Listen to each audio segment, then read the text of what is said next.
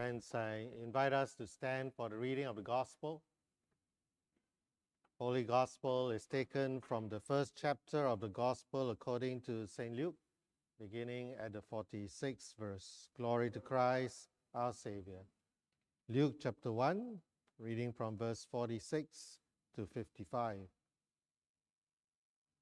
And Mary said, "My soul exalts the Lord, and my spirit has rejoiced in God my Savior. For he has had regard for the humble estates of his bondslave. And behold, from this time on, all generations will count me blessed. For the Mighty One has done great things for me, and holy is his name. And his mercy is upon generation after generation toward those who fear him. He has done mighty deeds with his arm. He has scattered those who were proud in the thoughts of their heart. He has brought down rulers from their thrones and has exalted those who are humble. He has filled the hungry with good things and sent away the rich empty-handed. He has given help to Israel, his servant, in remembrance of his mercy, as he spoke to our fathers, to Abraham and his descendants forever." This is the gospel of Christ. Praise to Christ our Lord. Let's pray. Father, we come into this Advent season, and we pray, Lord, as we wait upon you, that your Spirit stir our hearts and speak to us. In Jesus' name, amen. Please be seated.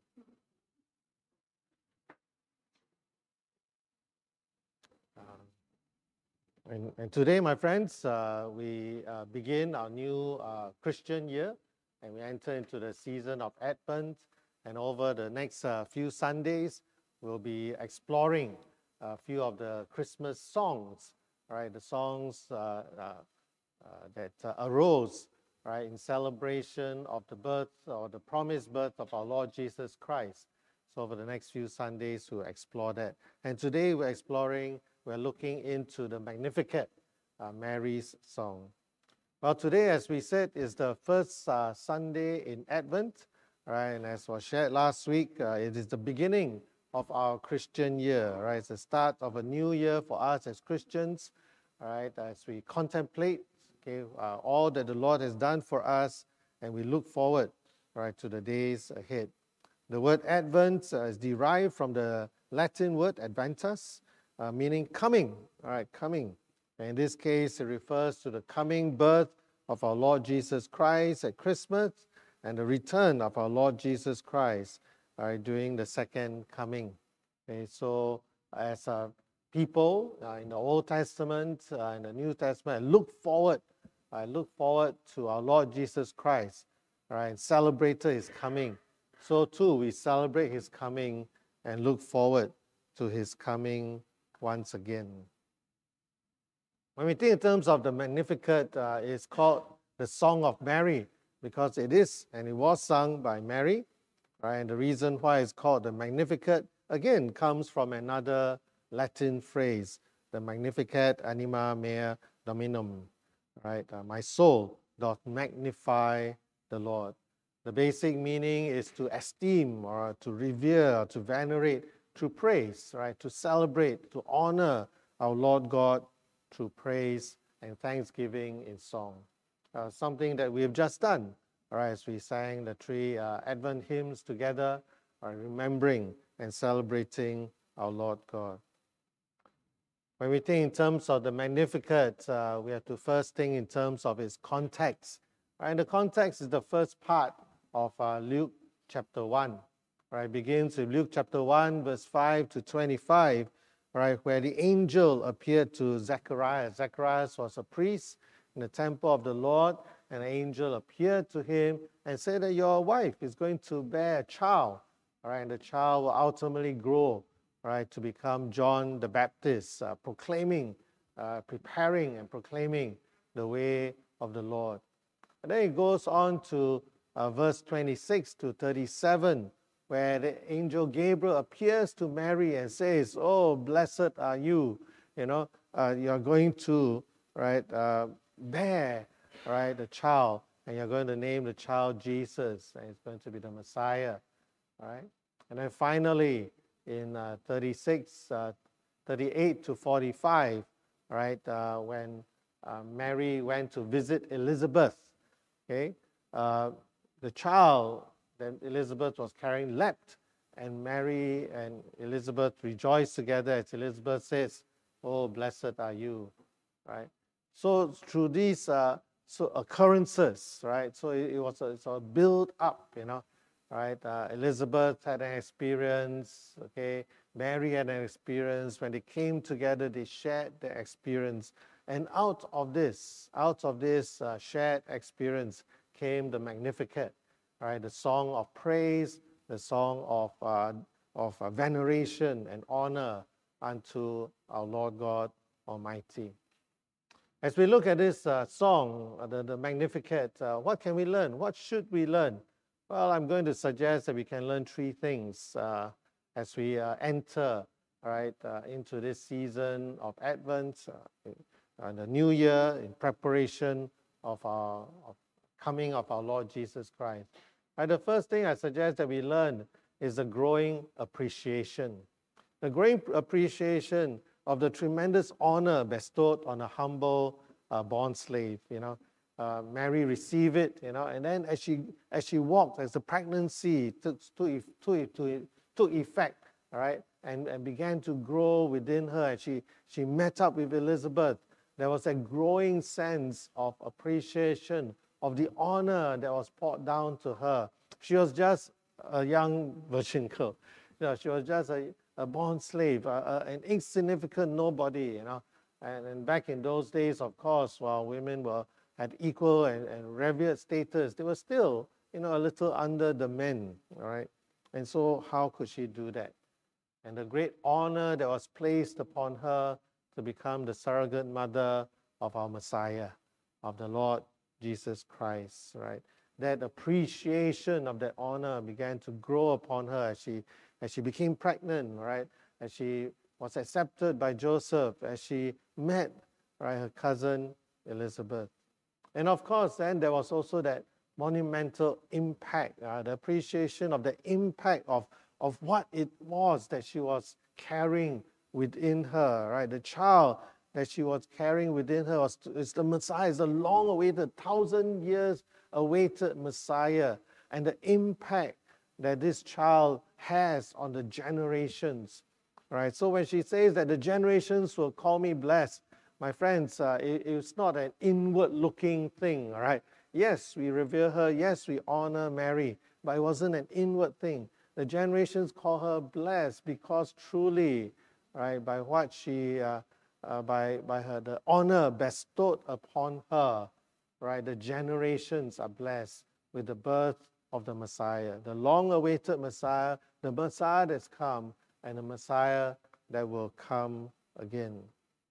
I trust that, when we receive visitations, right, it stirs us, But after that, we begin to wonder, begin to doubt, right? But as Mary then received the impregnation, as she then received the reception by Joseph and by Mary and by others, and hear, right, about Zechariah's encounter with the angel, then the growing sense of appreciation and thanksgiving, right, will grow in her heart for all the honor that the Lord bestowed upon her, and what that honor will mean for the generations to come, for each and every one of us who are seated here today. And then, my friends, I suggest the next thing that grows within her is that burgeoning wonder, right? The sense of wonder, the overwhelming wonder of God's copious, abounding mercy, right? Because it says that despite his power, his might, right, might to scatter, to bring down, right, to send away the rich, despite his might as the almighty creator of the universe, the Lord chose, right? The Lord chose Mary. The Lord chose to fulfill his promise. The Lord chose to send the Messiah. We've read many times in the Bible how the Lord gets so angry, he wants to snap his fingers, say the word, and then start all over again. And you and I, when we walk in our daily life, in our work, in our relationship with people, we feel that many times as well. When it comes to our work, when it comes to relationship with people, we want to just wipe everything clean and start all over again. But the Lord never did so, right? The Lord, at the end of the day, always turned, right? Showed mercy and grace upon us. And my friends, you and I, with our family, with our friends, after a few times we, cukup already, right? Enough already, right? The Lord bore with us, right? Humanity, hundreds, thousands, and thousands of years, right? Still bears that mercy upon us today. Despite His holiness, okay? Despite His holiness, the Lord showed mercy to each and every one of us. In 1 Peter chapter 1, verse 3 to 5, it says this, 1 Peter chapter 1, verse 3 to 5, "Blessed be the God and Father of our Lord Jesus Christ, who according to His great mercy has caused us to be born again to a living hope through the resurrection of Jesus Christ from the dead, to obtain an inheritance which is imperishable and undefiled and will not fade away, reserved in heaven for you, who are protected by the power of God through faith for a salvation ready to be revealed in the last time." What a wonder. So amazing that our Lord will do this for each and every one of us. My friends, have we woken up this morning and looked in the mirror and says, "My Lord did this for me"? It wasn't just for Mary, right? But it was for me. Have we that growing appreciation of the goodness and grace of the Lord for choosing us? Have we a growing wonder, right, that the Lord will shower His mercy upon us, the Almighty Creator of the universe, the Holy One, right? Us, sinners in His sight. Then finally, my friends, rising expectation. Rising expectation in Mary of the promised help to Israel, right? The rising expectation as the pregnancy wore on, carry for 6 months, 9 months, and as the time comes for the birth, the great expectation, right? And as she grew in appreciation of the caring of the child meant and what the child is going to mean for the generations, the rising expectation, the promised help of Israel is going to come, is finally going to come after thousands of years, is finally just around the corner, right? There's that growing sense, right, as we remember His mercy, right, and not just to the present, but the promise that comes through Abraham and his descendants forever. Of course, my friends, as we read this passage of Scripture, as we read the whole of Scripture, there's always a little caveat, all right? And the little caveat is toward those who fear Him, who have profound reverence and awe toward Him, who lean towards Him and call upon His name, right? It's not just because you are born with a family surname or you're born in a clan line, right? But it's because we ourselves have made that decision, the decision to turn to the Lord God Almighty. And here we see that Mary herself, right, as she grew up in the culture, in the tradition, in the faith, she herself must have been searching for and found the Lord God Almighty, which is why then she was blessed with the visitation, blessed with the honor of being the surrogate mother for our Lord Jesus Christ. We're thankful and grateful for her faith, right? And we honor her for it. My friends, my last slide to us, quick sermon, right, today. Yay. Right. Okay. This Advent, right, as we remember Mary, as we remember her her walk, her experience, all right, as we remember how the Lord blessed her, all right, how she grew in appreciation, how the wonder within her also began to flourish, and how the expectation grew within her as the time of the birth got closer and closer. I ask us, right, as we enter into this new year, to consider all of this for ourselves, right, for ourselves. Through the course of this year, okay, has there been a growing appreciation of God's goodness and grace upon your life and upon my life? Right? Okay. You know, we are better at complaining rather than thanksgiving, right? Okay, we are better at spotting the negatives than spotting the positives, right? If you don't believe me, just turn to your neighbor and name 5 good things about your neighbor. Okay, right? You got to start scratching your head first, right? But if I ask you to turn to your neighbor and tell me 5 bad things, oh, really, easy to count off, okay? Right? Well, my friends, have we grown in our appreciation, right? We have celebrated the fact that God has saved us, but have we grown in our appreciation of what that means, right? And have we grown in appreciation that every day as we continue to make mistakes, the Lord continues to show grace and mercy unto us. Right? And as we grow in the appreciation, do we grow in the sense of wonder? The people that the Lord reaches out to, the people that the Lord welcomes, right? The people that the Lord says and calls us to reach out to. And with that sense of wonder, do we, right, step forward and reach out, okay, and do God's work as well? Okay. Will there be a sense of rising expectation within us?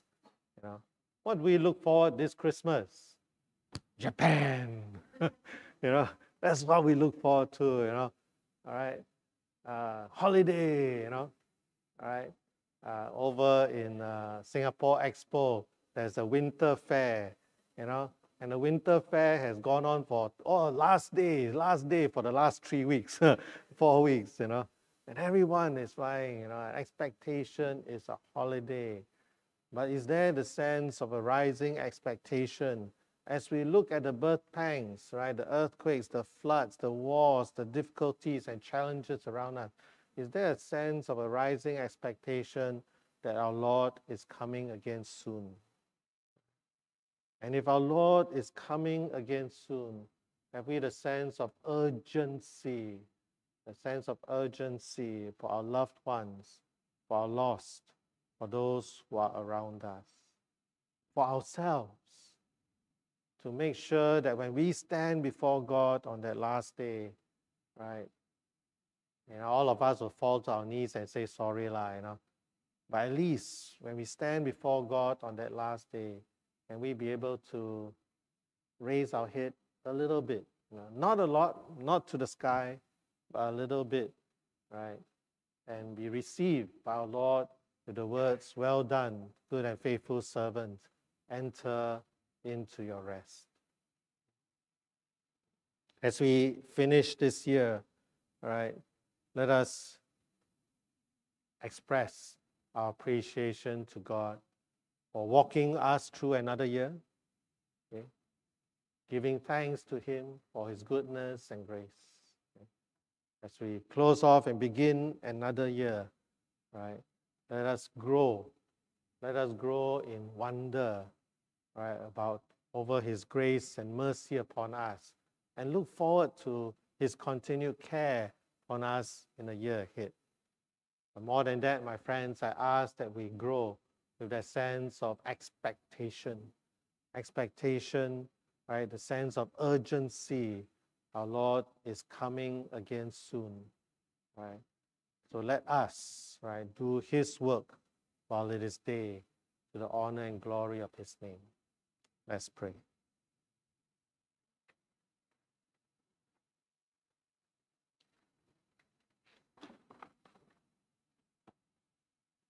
And just take a moment, my friends, in response to what we have heard. Just take a moment to give thanks to the Lord for this year past. Not all of us have had a smooth year,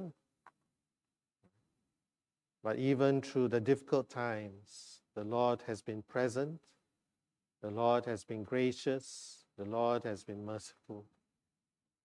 Let us look past our complaints and look at the silver lining on the dark clouds. That's always there because the Lord is gracious and merciful unto us.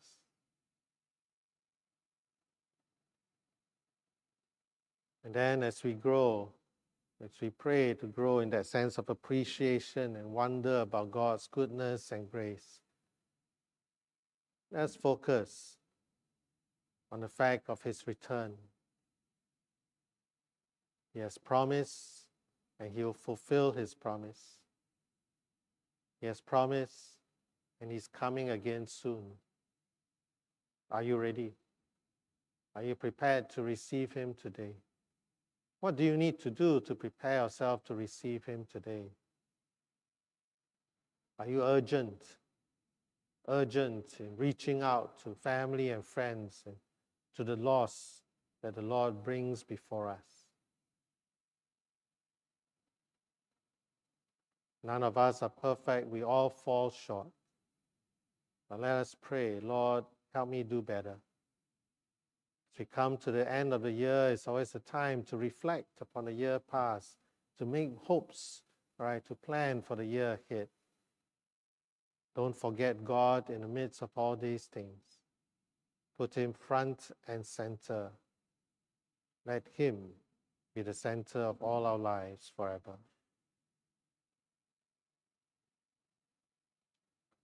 Father, indeed, we pray, Lord, as we enter into this Advent season, that we take a step back, we slow down a bit to remember, to give thanks, to remember and to contemplate, and to remember and to hope, and continue to press forward in persevering hope unto you. We ask this in your Son's name. Amen.